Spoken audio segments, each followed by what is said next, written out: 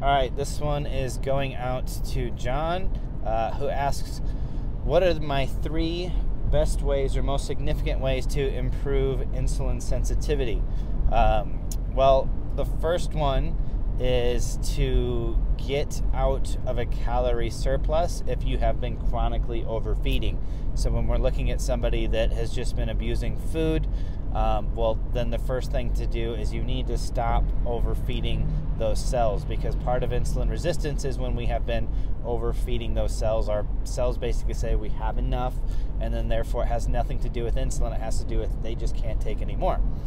The second would be to actually stimulate AMPK through training, right? So we have a huge capacity to be able to increase the amount of glucose that we can uptake, and technically this is what we would call insulin dependent or independent, glucose uptake, meaning that when we do it from training, we get essentially the same effect of insulin without needing the insulin, but by doing so, therefore, we need to make less insulin, which allows a lot of other tissues then to not be getting force-fed, or allows them to reduce the insulin that they're exposed to, because we're creating this huge sensitivity for glucose in our muscle tissues. So that's where we're using a metabolic stimulus, where we're focusing more so on density rather than like long sets and trashing the muscle with oxidative stress.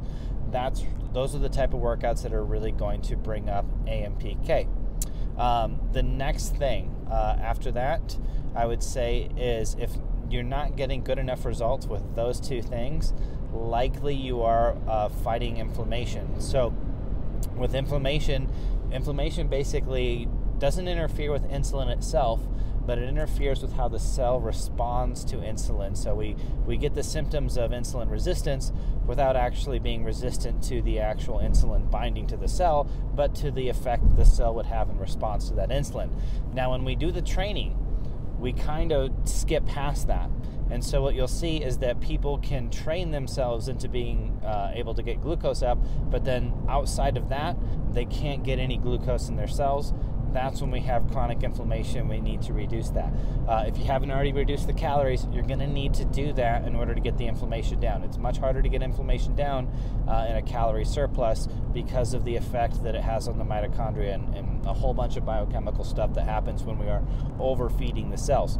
But if we've got the calories deficit done, if we're looking specific in terms of improving glucose tolerance and insulin sensitivity, I really like to use something called SCRMs, which are selective kinase receptor modulators.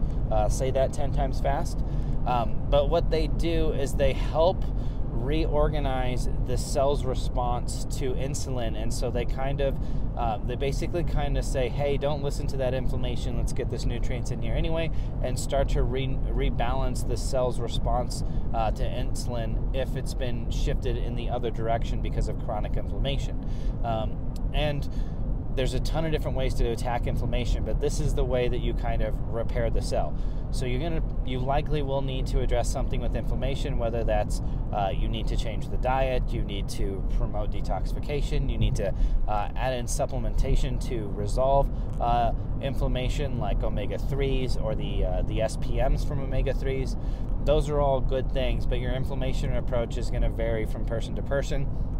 I will use things like high-dose curcumin and boswellia and things like that for short-term, acutely, to bring down inflammation that's very high, but that's not a long-term solution, because that's blocking inflammation, and we don't want to block inflammation because we do need inflammation to get the training response that we're going for. So I'm assuming that everybody that you're working with trains, and in that case, then being on curcumin all the time is going to be counterproductive in terms of their response, their anabolic response, and actually their increased sensitivity to glucose post-workout. All of that stuff can be inhibited if we're overdosing anti-inflammatory nutrients that we might otherwise think are healthy. So we want to use those things acutely to kind of get ourselves in a position to heal, but not long-term.